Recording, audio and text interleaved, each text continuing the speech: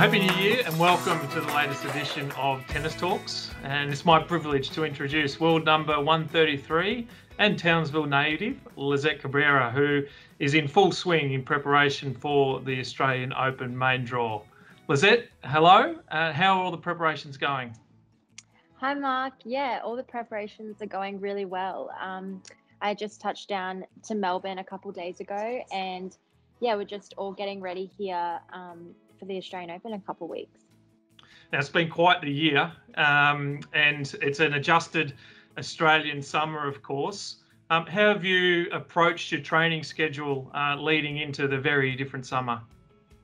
Yeah, obviously it was a little bit tougher this year with not knowing when exactly we were going to play. But we just prepared as usual, like we were going to play the same time as last year in January. And obviously that fell through. So we just had pretty much another preseason on top of our preseason. So obviously we all want to play, but yeah, I'm really grateful that we got to train even more and yeah, be even more prepared and fitter for the Open. So what does it look like for you? We know there's a lot of events that are going on, the two WTA 500s, a couple of ATP 250s, and then another women's event during the AO, and then one after it. What do your plans look like? You plan to play each one plus AO?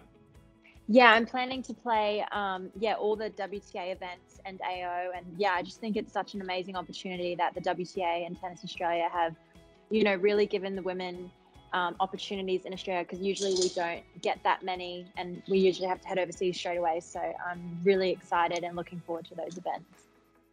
Excellent. And your goals for the year?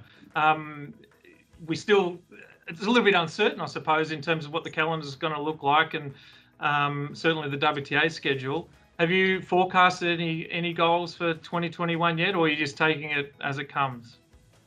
I think I'm just taking it as it comes. My big goal is obviously to do well over the summer, especially at Oz Open.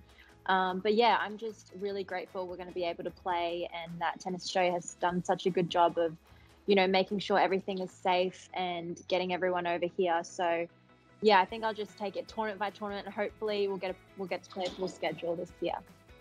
Well, we're all behind you, Lizette. We wish you the very best of luck. And hope it's a great summer for you, and ultimately a great 2021 and whatever that looks like.